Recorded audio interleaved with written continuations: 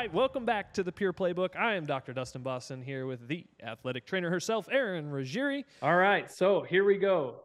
Dinah, so happy to have you. Grateful that you were able to pop on with us today. Well, this is great. Thank you for inviting me. So we have a lot to cover today. Well, can't say we were going to have a lot to cover today. Yeah. We're probably going to cover a lot today. We can go so many different directions with this, but I'm going to kind of let you introduce yourself. Tell us where you're at, what it is you do, and kind of how you got there, and then we'll just kind of go from there. Sure. So, hi, everybody. I'm Dinah Hampson. I live in Toronto, Ontario, Canada, which is north of the U.S. We do get snow, but we also get a lot of sunshine.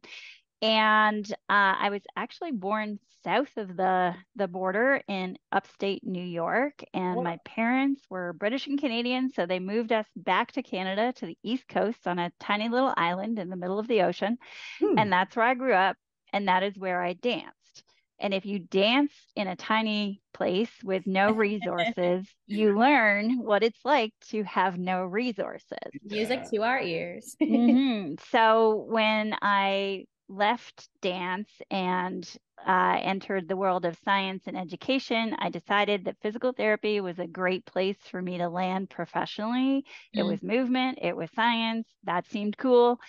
And I ended up in Toronto, which is one of the largest, maybe the largest city in Canada.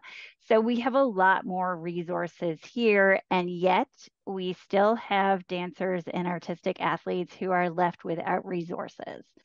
So after working clinically for more than 2 decades, I said enough with that. I need to have resources that people like me, when I was dancing, can access regardless of where they are. And interestingly, timing wise, I had just put together this sort of library of what I would call therapeutic useful exercises that I could send to people anywhere. And then COVID hit.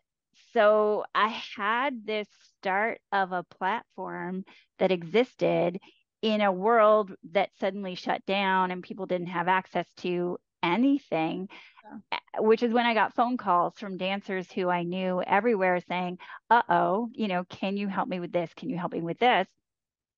And all of a sudden I was teaching classes. I am not a class teacher, but I am teaching classes. I was doing virtual assessments, virtual point work, virtual, like things that were in my toolbox, but I never really explored them in my toolbox. And it was really a aha moment to be, wow, we really can provide resources to anybody anywhere that are smart and useful. Right. And there's this cool community out there that I can be a part of. So I guess that's me in a nutshell. No, that's awesome. So what is it you started? We have it here on the screen. We have a lot of people that watch the podcast, but for those that maybe aren't watching, so what did you create from this? What's it called? So it's called Pivot Dancer. And the reason for that is my clinic in Toronto is called Pivot Sport Medicine. And the name Pivot Sport Medicine really came out of pivoting. When you're injured and you go somewhere for treatment and help, you want to leave differently than you came in. And that by definition is a pivot. In sport, I've worked my whole career in sport. And we have lots of sports that are pivoters. We have a position in basketball, a position in football. These are pivot. So the word pivot really resonated with me as something that was involved in sport, involved in activity, and involved in rehabilitation. So when I created this kind of online thing to help specifically dancers, Pivot Dancer just became the name. Yeah. That's awesome. That's awesome. That's very consistent to what, we've done here.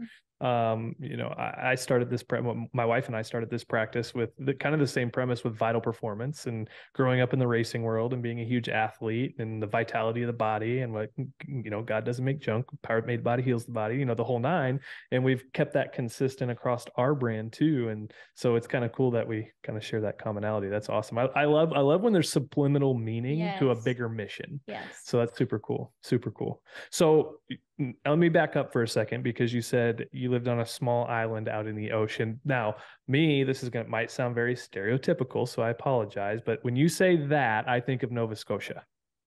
Okay, you have to go further. Oh, you have to go to Newfoundland. For Newfoundland. Oh, okay. So you go as far east as you can possibly go without hitting Great Britain. Without hitting Great Britain. You're actually almost the same distance to fly to Great Britain from there as you are to fly to Toronto, where I currently live in the middle of Canada. Really?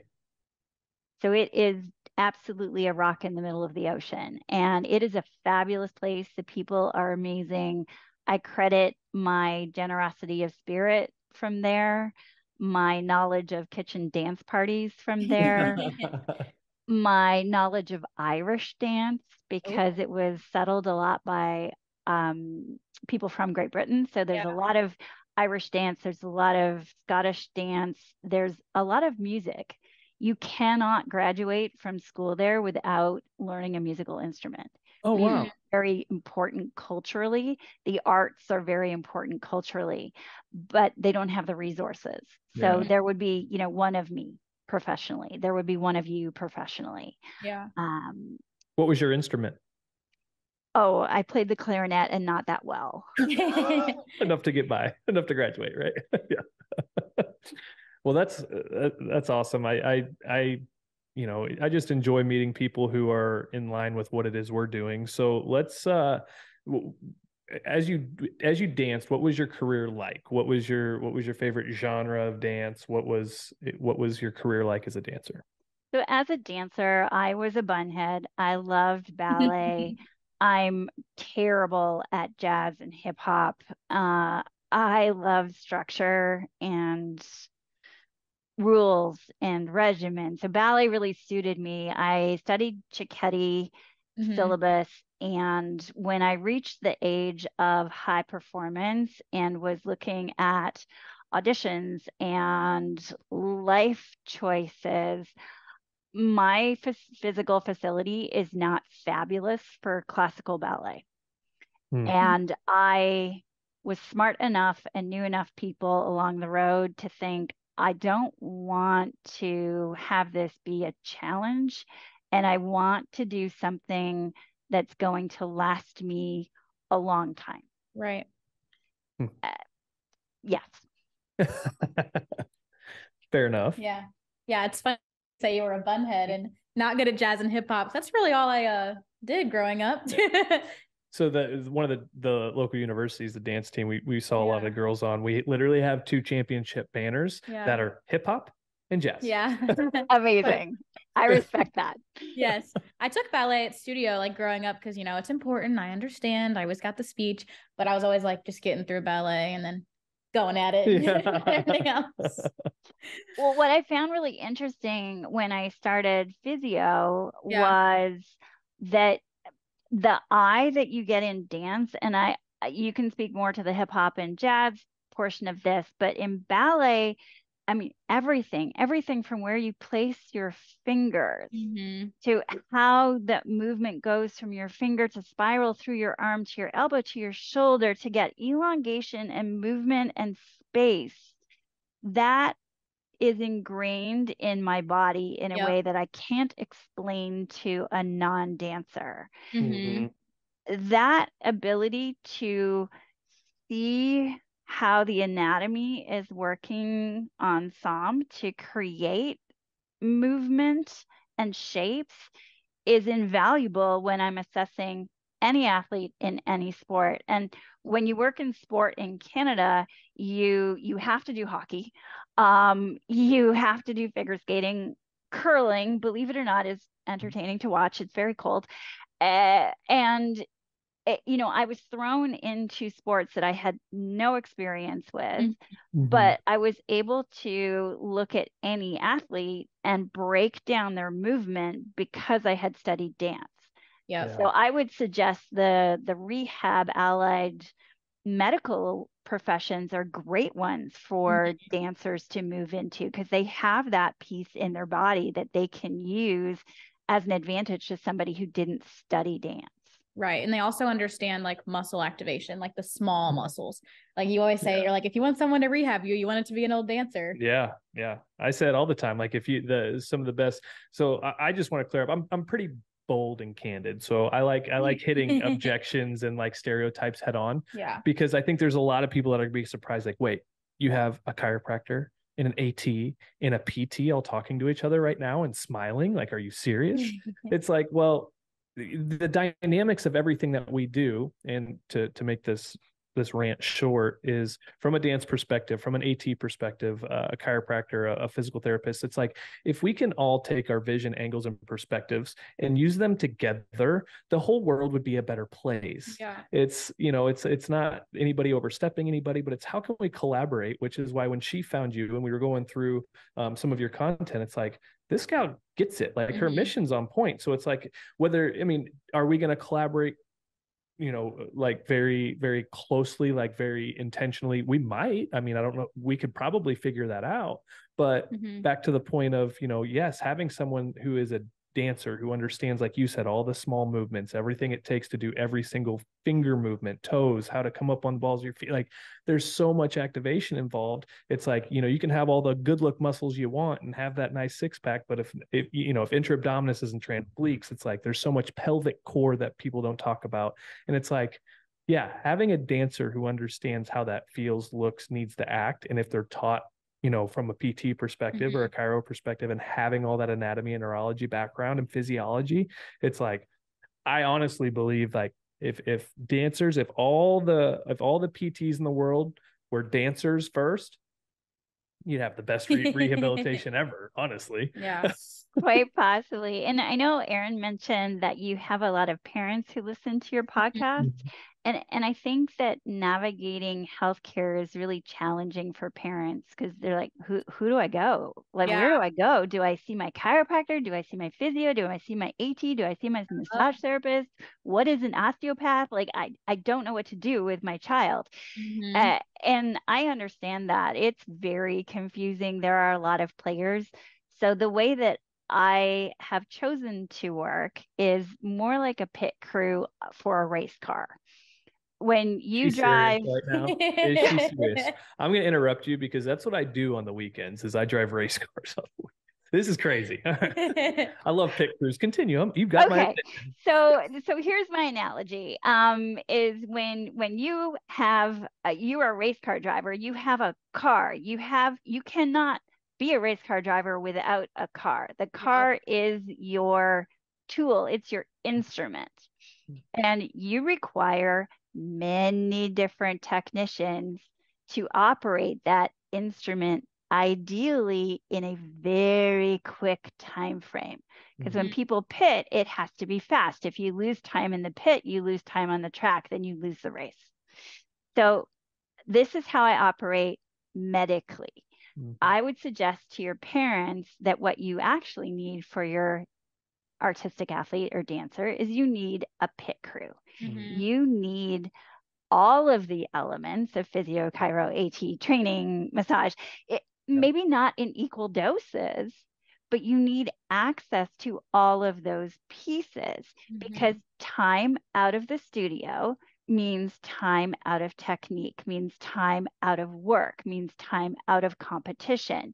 If you're paying, and most of the parents are the people paying for their children to participate in school and programs, that is lost finance. The more money you have to pay Dustin and Erin and myself, that is money on top of the tuition that you are now losing because they're not participating. Well, so there's the loss of joy of participation and the loss of finance. So cheap. Sorry? I said at least dance is more of an inexpensive sport, right? I said so cheap. No, not in Canada. Not here either. I was being very facetious. Okay. Anyway, so that's my bit of a tangent, but really truly, that's why you need a pit crew, right? Because you need people that will look at you with their brain, their knowledge, and be able to say, yeah, I can help you with this, this, and this. And now you need to go see Dinah, or you need to talk to Erin to tweak those other pieces to most efficiently get you back on the track. Yeah, we always talk about how other sports have like pitching coaches and batting coaches, but like dance in specific, and not just dance, like dance, gymnastics, cheer, they don't have position coaches like that. So it's like, yes, you might need to, your coach tells you, hey, I need you to get your turns together. Okay, well, you might need the pit crew, all the resources to do that. And it's not just going to your pitching coach. We don't have that. So that's really cool. So there's a couple different things you said. So I don't know if this is something that you have also coined or if you gave her some insight into this, but you've said artistic athletes most of the time. Is that one of your things too, or did? That is one of my things too. And I don't, well, I love talking about is a dancer, an artist, or an athlete, because I'm like, well, but they're both.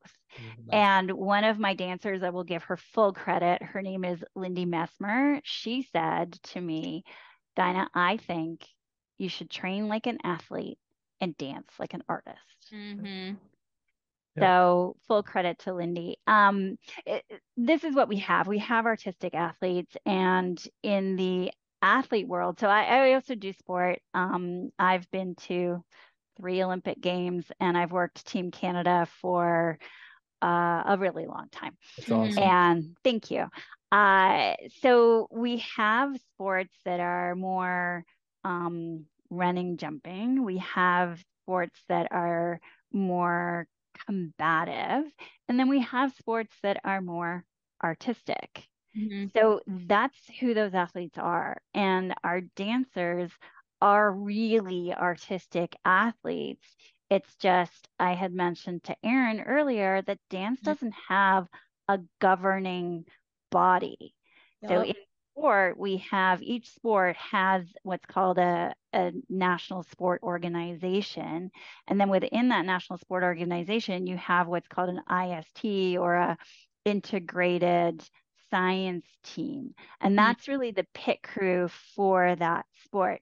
So I would love, before I die, for dance to have a governing over body that can collect the protocols to help keep dancers safe, and to really have that directory of pit crew people available for parents and participants. Yeah, I think it's the same here. Like here, every state kind of has its own rules when it comes to dance, but then that just makes it so confusing when teams like the ones I've been on and the ones that I've coached travel to Florida for nationals. Because then it's like you have to follow your state guideline, but those state guidelines are different in every state. And like we were talking about earlier a little bit with that guideline, like there is no return to play just for dancers. Like there's a contact return to play, but my dancers don't tackle each other. I don't know about anyone else. So it's like the return to play, which I know I've looked at your return to play concussion protocol for dancers specifically. Like that needs to be a procedure that is happening. Yeah, it's a standard. Yeah. Yeah, it's free and available on the Pivot Dancer Instagram. Help yourself to it. Print it out. It was accepted by what's called Parachute Canada. So we have an association within Canada that their mission is to protect children. Yep. And they have a lot of position statements, and they have all of the return to gymnastics, soccer, baseball, whatever it is, post-concussion. And because we didn't have a governing body for dance, when we created that post-concussion return to dance protocol for ballet, jazz, and Irish, we submitted it to Parachute Canada, and they accepted it. Nice. Yeah, great job. That's awesome. Yeah. That's just awesome. And that's really just on mission of what we've been about too, is it's just like, and you said this more at the very beginning. This was the other thing I was going to touch on, is we say this all the time. We have an in-office talk we're doing tomorrow as well. So we've started, we're slow rolling out what's called the Pure Athlete, and it's wrapped around mental, physical, and relationships. And so this is going to be a whole nother resource for, so I'm going to touch on 2 things here that'll wrap that in. But you said a lot of parents, this was before your pit crew analogy, a lot of parents don't know where to go. Yeah. Like, what are the options? They don't know where to go. First of all, it's like, well, where do I go from here? They don't know what the options are, which hinders where the heck do I go? And they also, especially after the whole 2020 craze and whatever happened through that whole process, they don't know who they can trust. So those factors are the 3 that we talk about all the time. And I start my talks off. It's like, how many parents here know where to go for certain injuries, or know who they can trust raise their hand? And nobody raises their hand. So having things like you're doing as well to put out content, put out resources. Like you said the whole time, resource. We've said that from, last 18 months. We just want to be a resource. I don't care if we do business together. I don't care if we care for your child, but if we can be a resource, however, and point you to Dinah, point you to an ortho, point you to whatever it is you need, whoever it is on the pit crew. Yeah. It creates loyalty, it creates trust, creates an eminent figure for the mission we have to protect children or protect student athletes and grow them better, right? So it's just, so far, it's just music to my ears, from racing to intention to everything. Well, there you go. Love this conversation. So the other thing that we did, well, I guess me, I gathered some people to be a we, but really what I wanted with Pivot Dancer is I wanted to have something that was truly accessible. Again, geography, rock in the middle of the ocean, but also cost. I grew up with, my dad would barter services for the studio so that I could, attend dancing. He was putting up mirrors and bars, and my mom was sewing costumes, and we did a lot of that. And I don't know what the pricing is like for you in St. Louis, but in Canada, to see me individually, you have to come see me, and it costs 150 Canadian dollars, which is probably about 62 cents in the US, but it's it's not a small amount of money. And certainly if somebody needed to come for multiple sessions and have multiple things dealt with, it can add up pretty quickly. So one of the things I really wanted was to create a program that people could not only access, but access affordably. And by putting together this collection of video resources, there's over 450 videos now. And that's it breaks down to about $12.50 a month. It's $150 a year to access that, which is less than I spend for my Netflix membership. So you can obviously add more to that, but at least it gives something for people, and if you're smart like Erin and scroll the internet and find the video section, you can find a lot of complementary information. I think the hard part, like you said, Dustin, is navigating what's smart and what's potentially harmful, because with social media and the internet, there's everything. There's no rules. It's the wild, place. So that part I think is really hard. When I navigate it, I have a hard time sometimes figuring out who people are. Are they trustworthy? Like you said, who can I trust? That may look really glitzy and cool and have a lot of followers, but I look at some things and I'm terrified because I know the science, and I see something that's harmful. And small children, doing things that they really are not supposed to do. So navigating it, I think, is really challenging. I don't know how to tell people, hey, this is a really smart resource, other than saying, hey, this is a really smart resource. And by having more and more conversations to help people navigate. If you have ideas on that, I would love to hear them. Well, I think that's something that we too are navigating and vetting, and that's why that's why Erica and I have also gathered a we scenario, and that's why Erin is our FBI agent, scrolling, vetting kind of person, because it's so true, and that's why even when I started this conversation, popping off this episode was, having people really across the world that can be resources. There's, I think there's so many untapped people that have so much good that they can do that they don't know how to get it out there. So thank you for putting your stuff online and being a great resource and a credible resource, because much like you've probably done for us, we vetted you on the back end before this ever happened. And it's a mission that I think more people are looking for.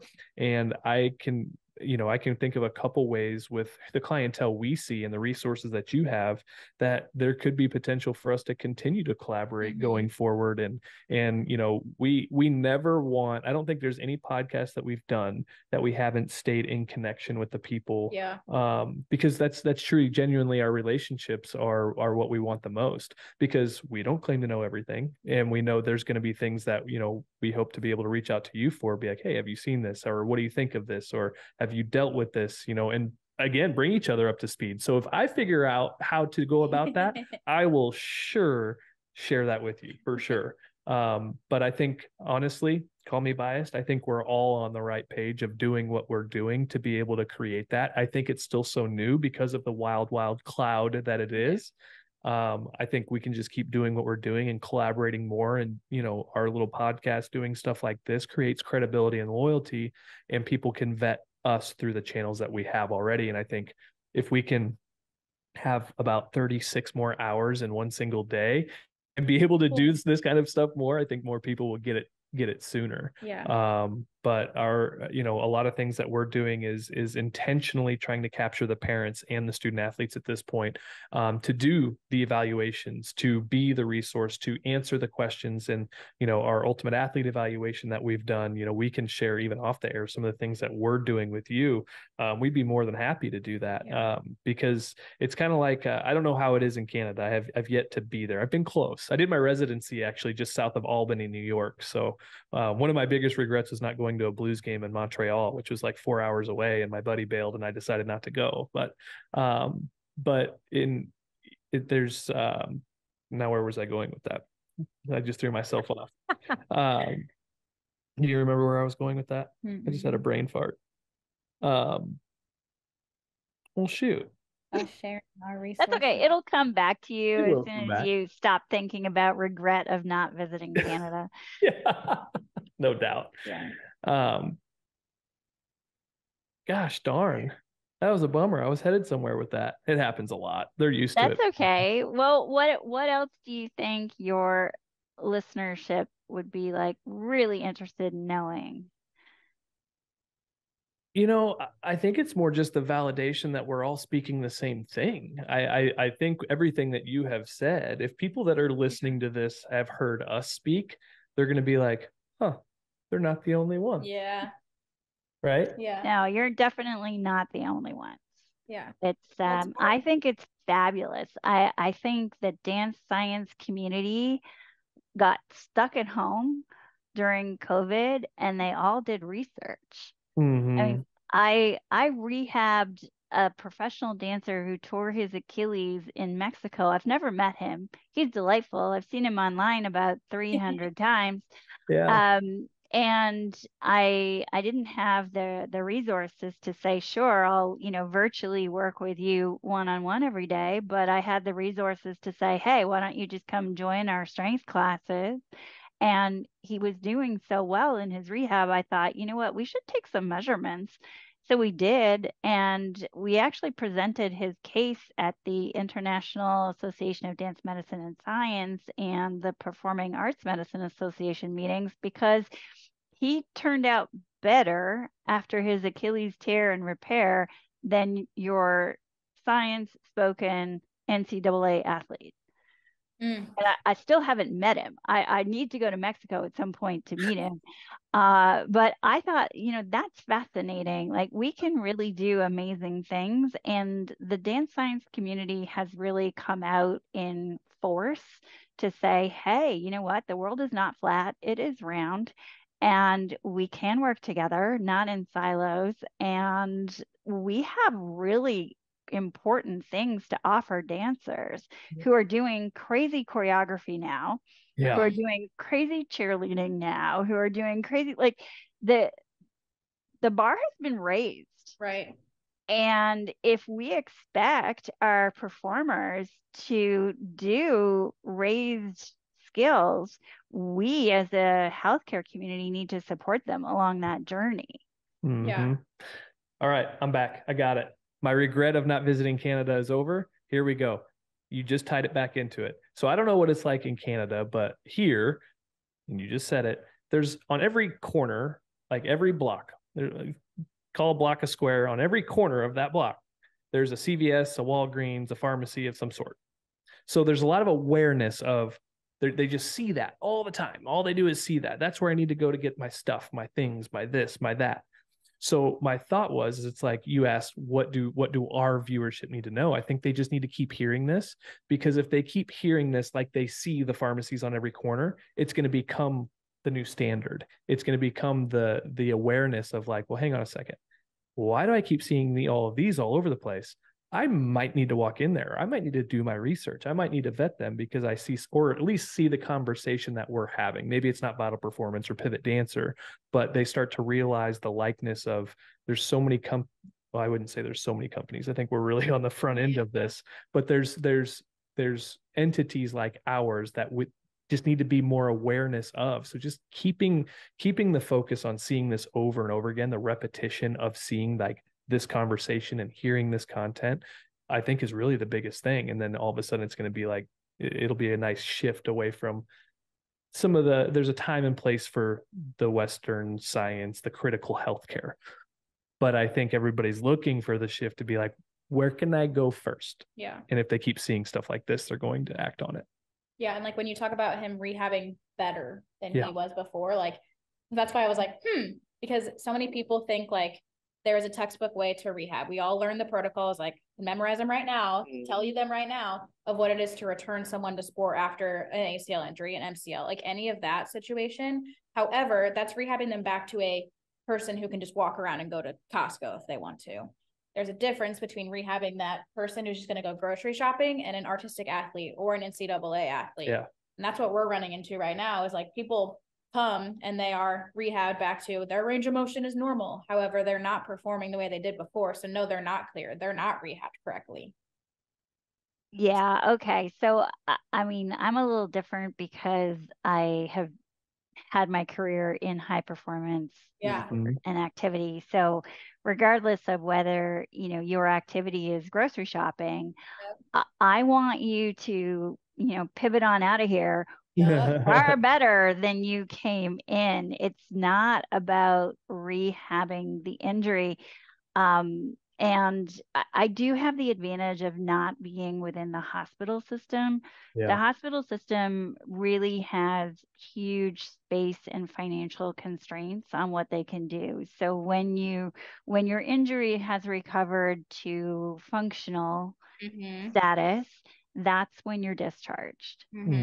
Working in the community in what we call a private system, so people can use extended health benefits or they can pay out of pocket. It's not covered by our national healthcare bucket.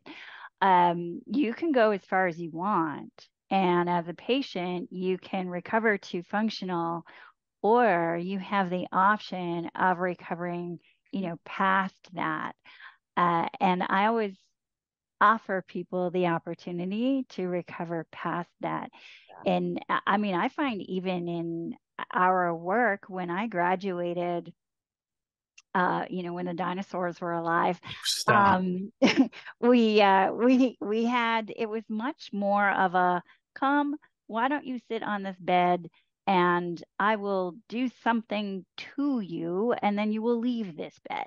And there's still parts of that are really important. But what I find now is that there's been a big shift in my profession to really look at, great, what do you need to do that's off the bed? Because you're never on this bed in functional living, and you have to not only go to Costco and run your house, but hey, if you're an athlete or a performer, your instrument is your body. So what else can we do to support you to be better at what you do, and along the road prevent you from having this or something else happen to you? Yeah, 100%. Like I don't care if you're sprinting up and down a basketball court or you're running through an airport. Like same thing. Yeah, you can walk across the airport. Well, yeah, that's great. But would you like the opportunity to be able to make your flight across the entire terminal when you only have 22 minutes to get there? like let's rehab you to that. Yeah, I mean, let's increase the performance. Like, you're not a bag of symptoms, you're a person who has a life to live, and if you can walk, that's great, but you're going to miss all your flights. So I don't like, what are we going to go from here? So no, that's good.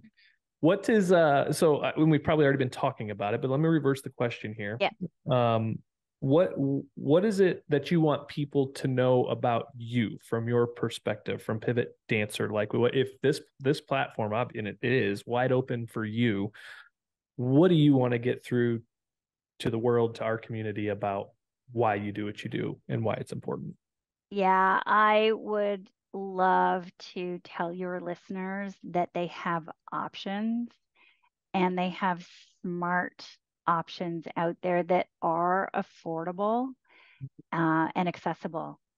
So for anybody who wants the opportunity to excel, anybody who wants to do something a little bit better, have a little edge, ultimately it is their choice. Mm-hmm. There is no magic wand. There is no magic thing you can eat or take. It really is somebody's choice, and then putting in the work and the effort.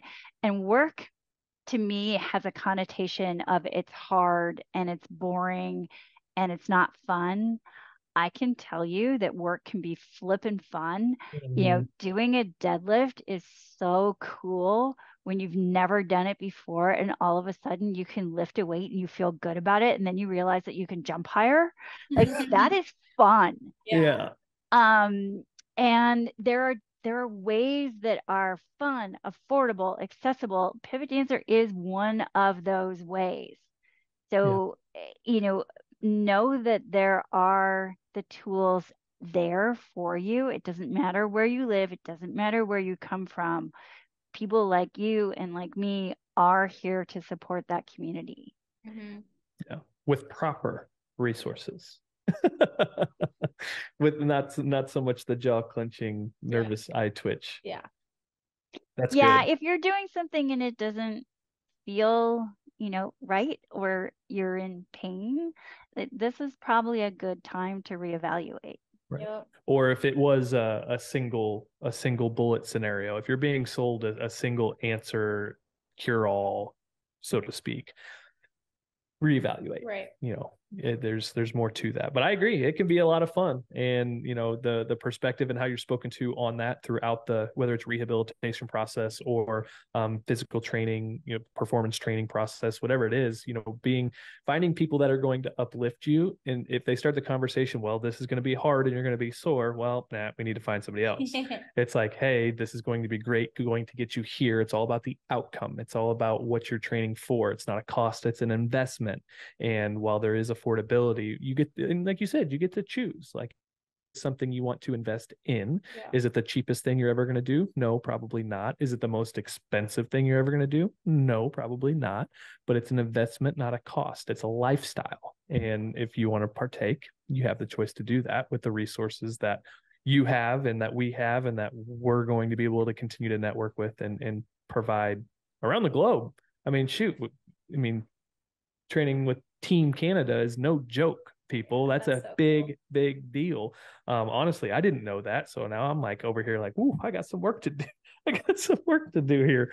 Yeah, it's pretty cool. And I love like taking my dancers, and usually whether it's virtual space or whether it's in-person space, I will take my professional dancers, my student dancers, and I'll take my soccer players and my rugby players, and I put them in together.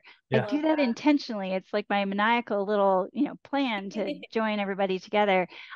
We just did this really great project in the summertime where one of our performers was Tarzan. He was cast as Tarzan. And he called me and he's like, so I have 14 weeks to prepare to be Tarzan, which means I have to run around the stage in a loincloth, look good in it, and not get injured for 2 weeks of rehearsal and 3 weeks of shows. Right. So how do I do that? And I ended up calling a rugby coach, and I put him together a rugby training program with the physio and the nutritional support. And you can check out his photos on the Pivot Dancer Instagram. It is crazy. We added 5 inches to his shoulder girdle in wow. 14 weeks without steroids, without a magic pill, without, being unhealthy. Right. Yeah. And, it's like he's a poster child for this is what you can do if you choose to do it. And I costed it out. And the time of the professionals that was given to him in one-on-one and follow through sessions would have been approximately $900 Canadian, which again is a lot less US, but that's the thing. It is available for people. You simply have to choose. Yeah, that's awesome. No, that's so good.